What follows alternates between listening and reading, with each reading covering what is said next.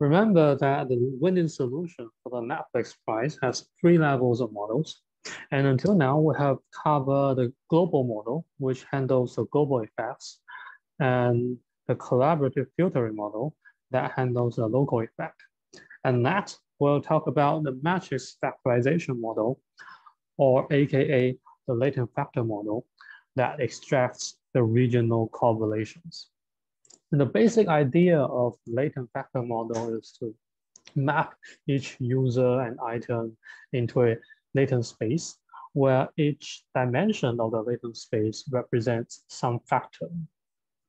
And for example, the first dimension of this latent space represents whether this movie is more like an action movie or is less like an action movie. And the second dimension of this latent space represents whether this movie is more serious or it's less serious, and therefore it's more like a funny movie. And similarly, we can also map all the users into the same latent space. And then for each user, we can just recommend the movies that are closer to this user. For example, for this user, we can recommend the movie Dumb and Dumber because it's closer to this user in this latent space.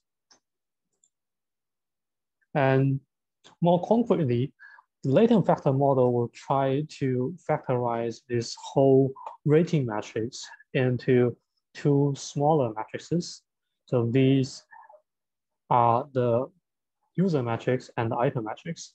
And for example, this user matrix P, each row represents the factors for a user. For example, this first row is the factors for user one, and this three-dimension represents the strength or the relevance of this user in this specific vector. And for now, let's assume that we can approximate this rating matrix as the product of these two thin matrices P and Q. And note that this Y, this R actually has missing entries. So basically we would want to minimize the reconstruction error, but only on the known ratings. And we don't actually care about the values on the missing ones, like the ones in the white boxes here. But let's just ignore that for now. And if we do this, then somehow we already know how to perform this latent factor analysis. And the answer is SVD.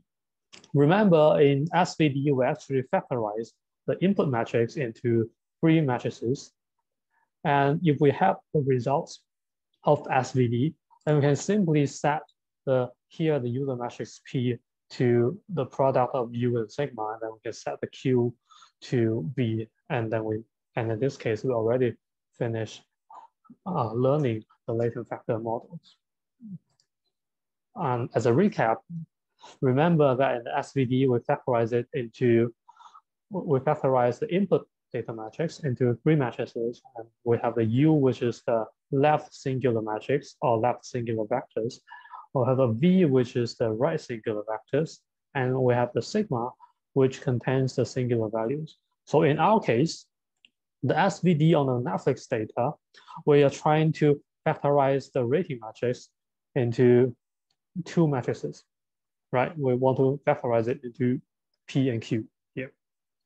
Then the input matrix in SVD is simply our rating matrix, and the user matrix P will just be the product of U and sigma in the SVD, and the item matrix Q will just be the right singular vectors inside the SVD, which is V here.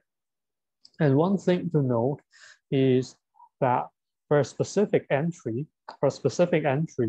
in the rating matrix, if we want to predict its rating, we can directly use the inner product between Px and Qi. And here Px is the X column of the matrix V, and Qi is the ith column of the matrix Q.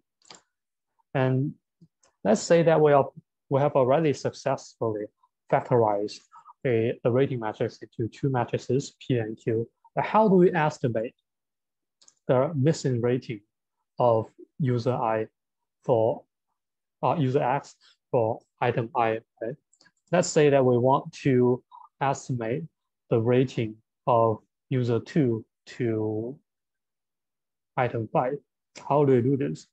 We can just take the factors for user 2 and we take the factors for item 5 and we use that inner product to estimate their rating. So in this case, this is the factor for user 2 and this is the factor for item 5, and we take its inner product, which gives us 0.4.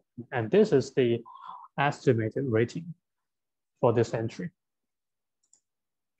So again, in the latent factor models, we actually map all the items, and in this case, all the movies into a latent space. And here, the x-axis represents the factor 1 in this latent factor model. So basically, it's like the first column in the matrix Q. And the y-axis represents factor 2 in the latent factor model. So it's like the column 2 of the matrix Q. And similarly, we also map all the users into the same latent space.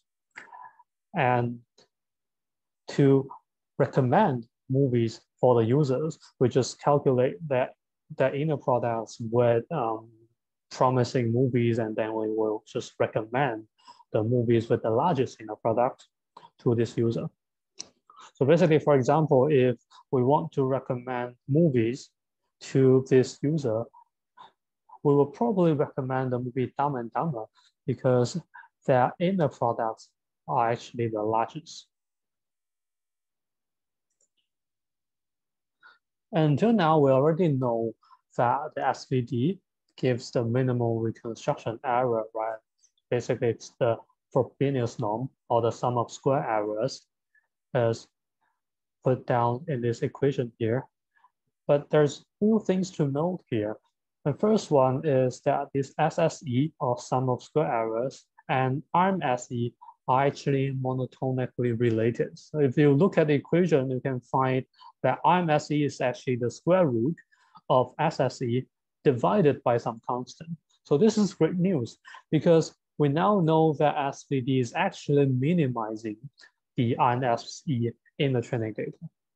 But one complication though is that the sum in the SVD error term is over all the entries. So basically, if we have a missing entry, or if we have a no rating, then it will be interpreted as a 0 rating in the eyes of the SVD. This is obviously not correct, because let's say that this entry has no ratings, and when we're operating or computing SVD, SVD will treat this entry as a 0 rating, which means that this user actually hates this movie, which is actually obviously not correct. And this happens because our rating matrix has missing entries, right? And SVD isn't really defined when entries are missing. Therefore, we would need to use some specialized methods to find our P and Q.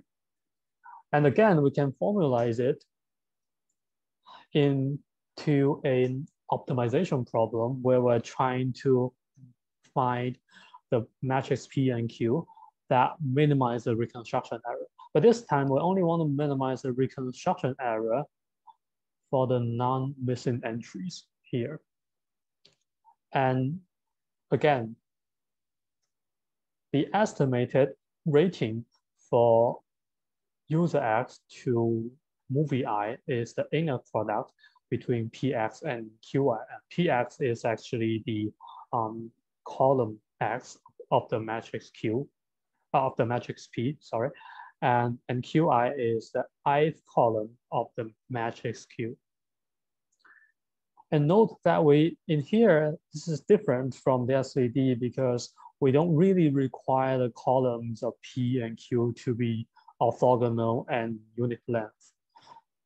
And here, P and Q actually map the users and movies to a latent space, as we mentioned before in the graphical representation. And this is actually the most popular model among all the Netflix teams. And we'll see why in the next part of this lecture.